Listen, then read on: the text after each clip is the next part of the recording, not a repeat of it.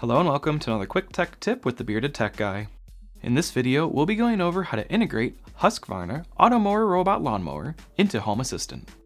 We'll also be going over an automation I have set up that helps protect my Automower from being ruined by bad weather.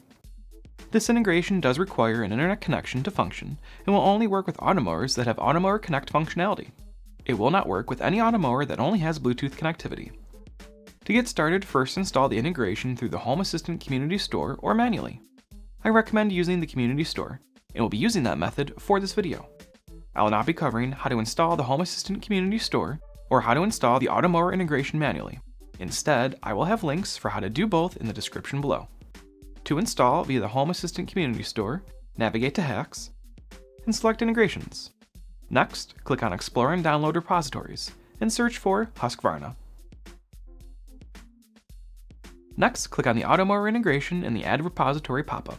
You'll be brought to the information page for the integration, where you can see installation steps, configuration steps, and some other useful information. Click on Download at the bottom right-hand side of the screen, and then click on Download on the pop-up that opens. Once the download is completed, the pop-up will disappear, but you still need to restart Home Assistant for it to be available for setup. To do this, click on Settings, and then the three-dot menu at the top right-hand side of the screen. Next, click on Restart Home Assistant, click on Restart Home Assistant again on the pop-up, and click on Restart on the second pop-up. Home Assistant will then take several minutes to restart.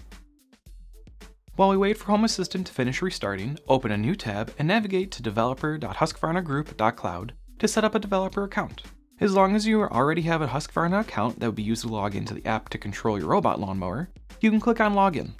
If you don't have that set up yet, I recommend finishing the initial setup of your lawnmower before continuing on with the integration. On the login page, enter in the email and password you used to log into the Automower app.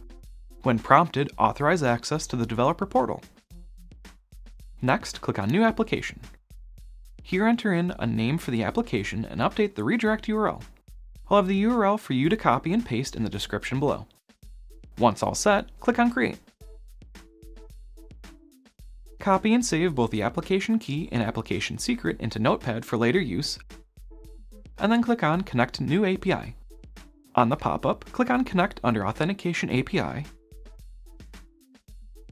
and then click on Connect New API once more. This time on the pop-up, click on Connect under Automower Connect API. Now that Home Assistant should be finished restarting, go back to it and click on Devices and Services under Settings.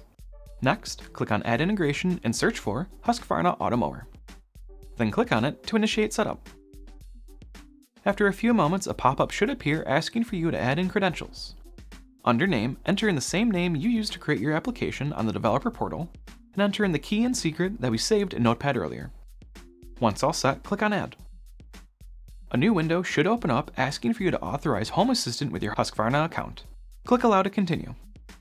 Doing so will bring you to the Home Assistant OAuth page to link your Home Assistant account. Click on Link Account. Back on Home Assistant, a success page should be shown listing all of the robot lawnmowers tied to your account that you can assign to an area. You can click on Finish when you are all done. Navigating to the device page for the robot lawnmower, we can see several different points of information such as the state of the Automower, battery level, next start time, and even the number of charge cycles it's been through. You're also able to control starting and stopping the Automower from the devices page if you want. And you can even send your Automower back to the dock to charge. While it's fun to be able to control the Automower this way, I personally don't have much use for it. Instead, I had this integration so that I can have my lawnmower cutting the grass and parking based on the weather. Even though my robot lawnmower is water resistant, I don't want to have it cutting the grass if it's soaking wet, and I don't want it running when there's a thunderstorm or high winds. So with the help of another integration utilizing my backyard weather station, I'm able to park and resume my Automower cutting the lawn based on if it's raining, if it's too windy, or if it's storming. Within the rule, I have several different triggers, each with their own trigger ID, that's later used for actions. Every trigger is for my weather station detecting a weather event and includes things like it being too hot or too cold to cut the grass, if average wind speed or wind gusts get too fast, and if it's raining or hailing. I also want to add in lightning detection based on how close lightning is detected and how often a lightning strike is detected. But I haven't had a thunderstorm recently enough to test it out, so I've left it out of this automation for this video. The trigger name should be pretty self-explanatory, but this one will trigger when my weather station detects the temperature going over 85 degrees Fahrenheit.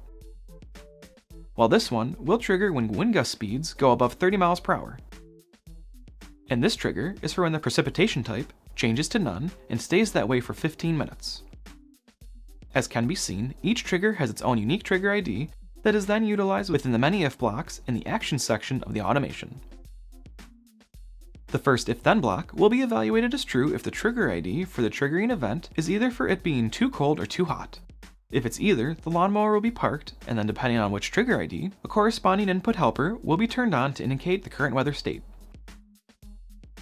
The second if-then block is evaluated as true if the trigger ID for the trigger event is either for if it's no longer too hot or too cold. When this happens, both of the input helpers for temperature tracking are turned off, and an additional check is performed to see if it's okay for the lawnmower to return to its normal cutting schedule. This check will make sure that all 9 of the input helpers I have for weather tracking are in an off state. As long as they all are, the Automower can start mowing again based on its scheduled time. If even just one is still in an on state, the mower cannot start yet, because the weather conditions have not improved enough. The other 4 if-then blocks do similar checks and actions, but for if there is rain or hail, and if the wind gust speed and average wind speed are too high. When I add in my lightning detection, I'll have a few more triggers to add, as well as additional if-then blocks under my actions.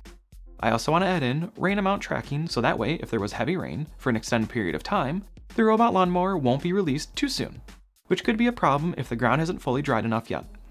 I'd love to know what other ways you might use the Automower integration with Home Assistant, so make sure to let me know in the comments below. And if you found this video helpful, make sure to give it a thumbs up so that YouTube will share it with others. And if you aren't already, consider subscribing to the channel and enabling notifications to be one of the first to know when I release other smart home related videos just like this one. Thank you for watching, and as always, happy automating.